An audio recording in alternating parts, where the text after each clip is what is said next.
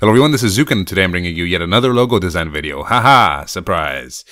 This is becoming quite a regular part of my channel, and I don't mind it at all because I think it's really useful. And considering that my fame, I don't like to call it fame, I guess my recognition has increased somewhat.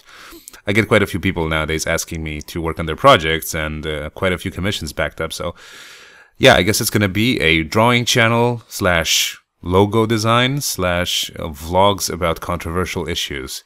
Probably the three most random things in the world, but it could be worse. I could be like smashing food and getting millions of views and thousands of dollars for throwing eggs against the wall.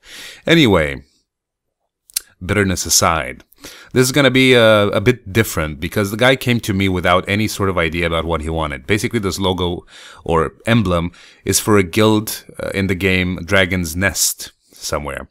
And the guild is called Corsair, right?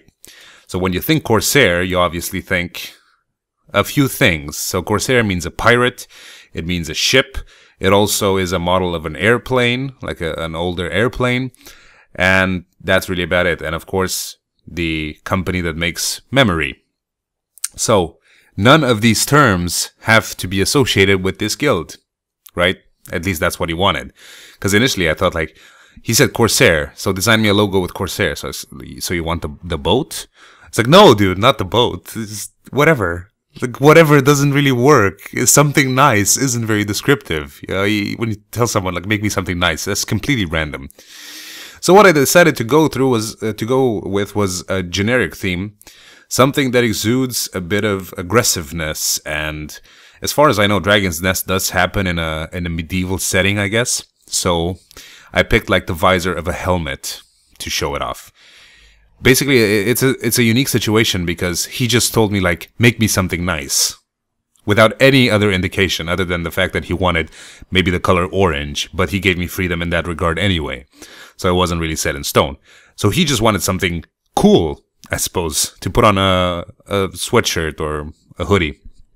So yeah, I went through with kind of what I thought would work. Initially, I wanted to make a custom lettering, but then I wanted to make it a bit more modern. I sort of went through a few ideas, but I guess this one worked out pretty well because I did an Illustrator from start to finish without a scan or anything. I just sort of built it along the way and kind of removed elements here and there or added some more. And that other text that's under it, that's his name. Basically, there's three people, three versions of the logo with three different names at the bottom.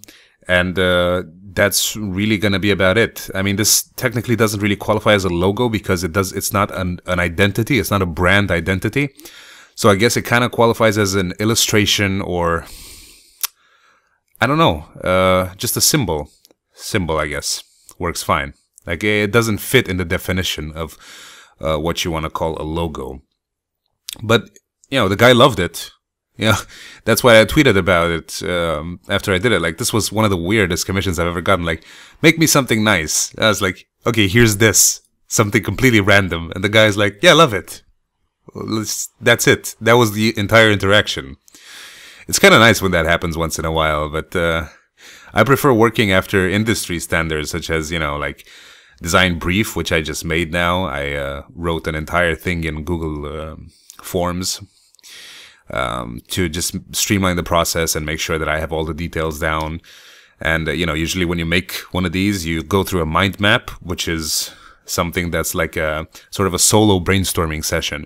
Basically, you write down your main concept. So let's say you're making a logo for a bicycle company, right? You write bicycle down and then you spread what's related to bicycle, you know, like sports. And then from sports, you expand to like what, you know, tight suits, speed, athleticism, muscles, basically like all possible related terms. And eventually you get to a point where you fill an entire page with terms and it looks like a neuron map, right? And you grab a highlight marker and you just highlight terms that you think would fit together into a concept, you know, such as speed and muscularity. And then you draw a muscular stylized guy running or something. That's obviously not related to bicycles in particular, but it is related to sports, which is related to bicycles. So it kind of does make sense in the end. Of course, it's up to the guy doing the work to pick the terms that actually fit with what the company does in the end. But it's definitely a better way to work than just sitting there thinking like, what should I, it's like, does this curve work here? Does this little dot work there? You know, that comes, it's better to have the base down, like the structure, and then you can build upon that. So yeah, anyway, this is gonna be the logo I made for Corsair, a guild in Dragon's Nest, in Dragon's Nest, I guess.